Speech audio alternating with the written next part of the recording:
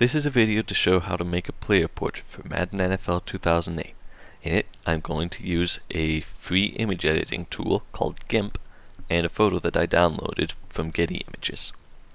First, I'm going to take the Rectangle Select tool in GIMP. Next, I'm going to set the aspect ratio, which will set the shape of the box that I'm going to draw over the player's face. Last, I'm going to turn on highlighting and center lines, which will also help me judge how the player's portrait will look in game. So I'll draw my box over the player's face, center it as best I can, and overall this looks fairly good. So I'll go to Image and Crop to Selection. Next, I'm going to want to remove the background, which is currently gray. In Madden, we use transparent backgrounds. So first, I'm going to set the background to transparency after using the eraser tool. So to set transparency, you go to Layers, Transparency, Add Alpha Channel. Next, you could try using the Fuzzy Select tool, or the Magic Wand as I've always called it, and set a threshold, which will choose how much of a color it will try to select when using the wand. If we were to use it as it is now, then it would try to delete the jersey that the player has, since the jersey color is very similar to the background. To fix this, we're going to use the eraser tool and draw a line around the jersey, just to make sure that the wand doesn't pick up the jersey. So I've already set the background to alpha for when I do use the eraser. Next, I'm going to set it to hard edge and a size of 1, so that it will be just large enough to register for the wand. So I'll zoom in a bit more, go on to one side of the player's portrait, and draw a erased line from the edge of the portrait up to the little blue ring going around the neck. Next, I'll do it for the other side. We'll next use the magic wand again, select it, and see how it looks. Most of the portrait is not picked up by the wand now, but there's just a little bit inside the neck that's the same color as the background. So I'm going to use the eraser on that as well. I'll just draw a small little line there, get the wand, zoom out to see how it looks, and it looks good enough. So I'll press delete on the keyboard, and now it has a transparent background. At this point, it still isn't in the correct shape for putting in Madden.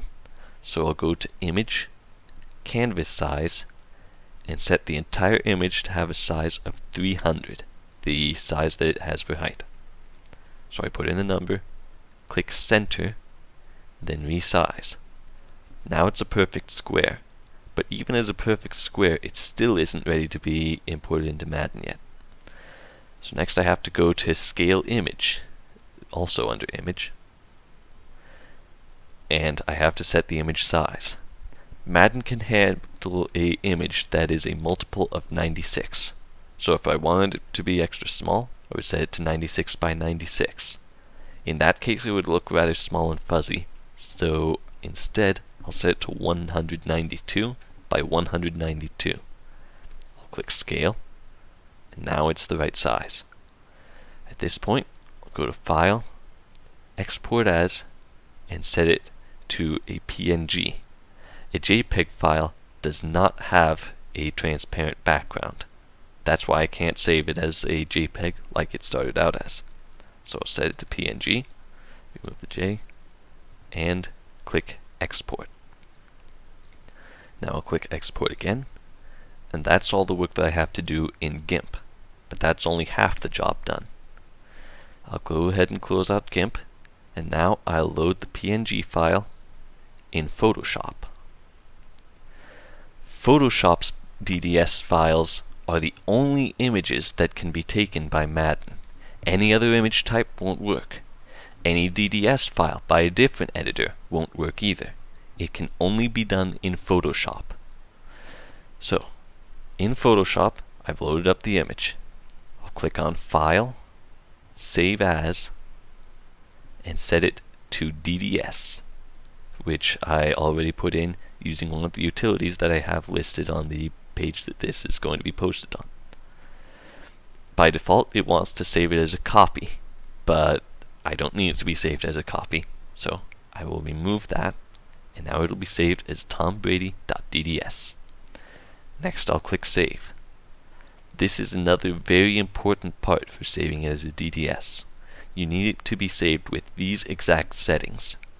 I'll also have an image of this on the forum page for you to look at, but make sure that it is set exactly as it is now. So, having done that, I click Save, and it's done. After this point, it'll be a matter of importing it into the portrait pack, which I'll show in a different video.